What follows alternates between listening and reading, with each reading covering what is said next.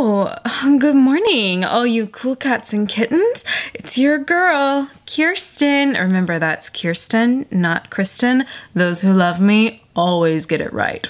Okay, followers. So, as you know, I am an actor, and as you also know, all of my gigs for the foreseeable future are indefinitely canceled. So I'm just hanging out these days. World health crisis, you can't get me down. Let's make some A-R-T, that spells art. So I thought, for the sake of art, I would make a little vid showing you everything I eat in a day while dutifully following my city's stay-at-home order. I was inspired to do this after watching Kelly Ripa's own Everything I Eat in a Day video.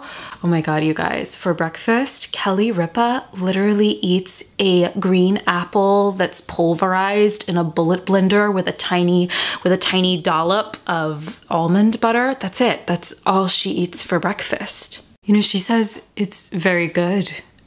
I mean, live your life, Kelly. Eat what you feel. I respect that.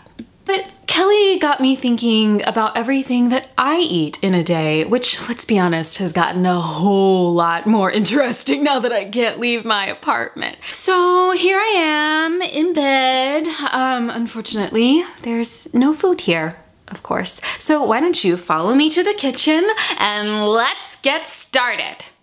Morning coffee is one of my most important food and or beverage moments of the day. So that's where we're starting on this bright spring sunny day where most of us will spend the entire day inside watching Tiger King on Netflix. I'm actually in a bit of a bind coffee-wise right now, what with not having a lot of spare money to spend on anything that's non-essential. Oh, wait a second. Oh yeah, just gotta confirm my wine delivery for later. Okay, yeah, 11:30 a.m. sounds great, Jason the wine delivery man. Thank you. Where was I? Oh, yes, coffee. I wouldn't call myself a coffee snob, but I really do prefer to pour myself a nice cup of coffee while holding the entire pot so that I can feel that lift. There's something just really nice about feeling the lift of the coffee pot. So my strategy has been to just drink a little bit each day and then put it back on the burner and then just reheat it each morning. And I can just hear my mother's voice in my head telling me, Kirsten, how dare you stoop so low to drink refried coffee? And I want to say to her, Mother, I am an artist and this is what I must do to survive. And God, if you would just hold on for like 2 seconds, I'll explain to you how I dress it all up. So being under a stay-at-home order has given me this like incredible opportunity to make use of all of the leftover creamers and powders that I have in the back of my pantry. So that's what we're going to be using today. So my objective is to take this burnt coffee that currently tastes like, oh, I don't know, like charred toast, and I want to turn it into something that faintly resembles a Girl Scout cookie. So I'm gonna start by pouring myself a big cup of coffee. Some chia seeds. These are supposed to be really good for fiber. Some cinnamon, coconut. You put the lime in the coconut and shake it all up. And some cocoa powder. This is going to be really good. And then I also found this old K-cup, the chai latte. So we're just gonna see like what this does. Oh, it's a little congealed. And just for good measure, I'm also gonna take this cookie and I'm gonna crumble it up inside of it. Okay, shall we test it? That's amazing. Kind of tastes like eating a charred cookie off of the bottom of your oven, but like better than you would think. So once I'm finished making my morning coffee, it's time for breakfast and my first appointment of the day. So for breakfast, I like to try and eat something that's comforting to me. So when the stay-at-home order was first issued, I went to the store and panic bought all of these chewy Chips Ahoy and Nutty Buddies in order to kind of give me a sense of comfort. I really like them best when I dip them in this kind of sour, but it's mostly just tangy carton of Greek yogurt that I have.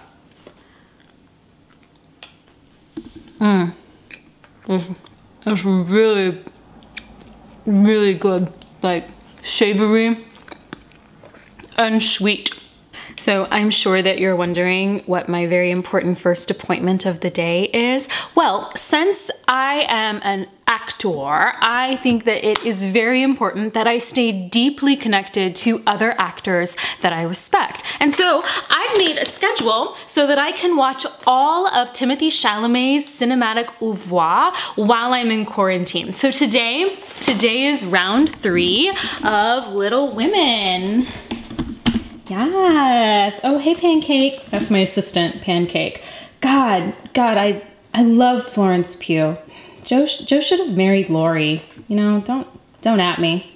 It's time for first bath.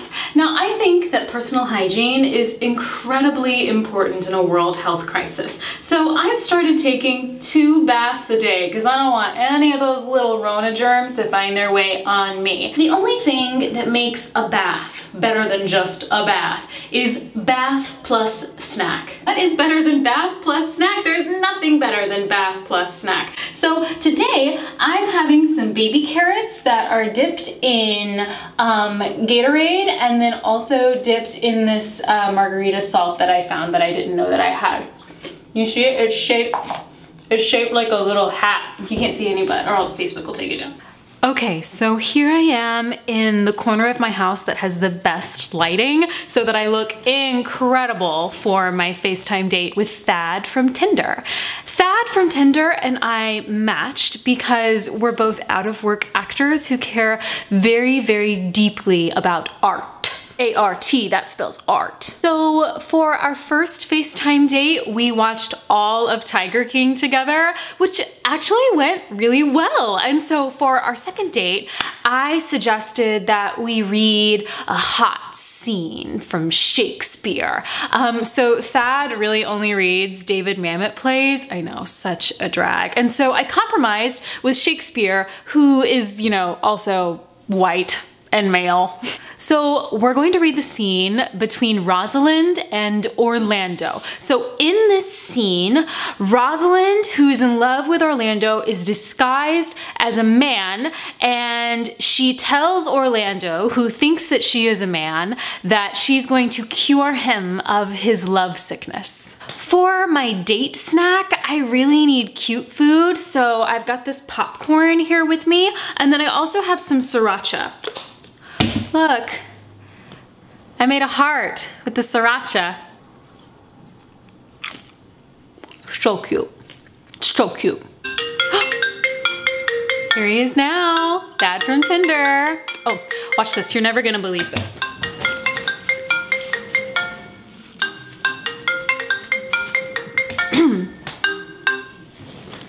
Hello?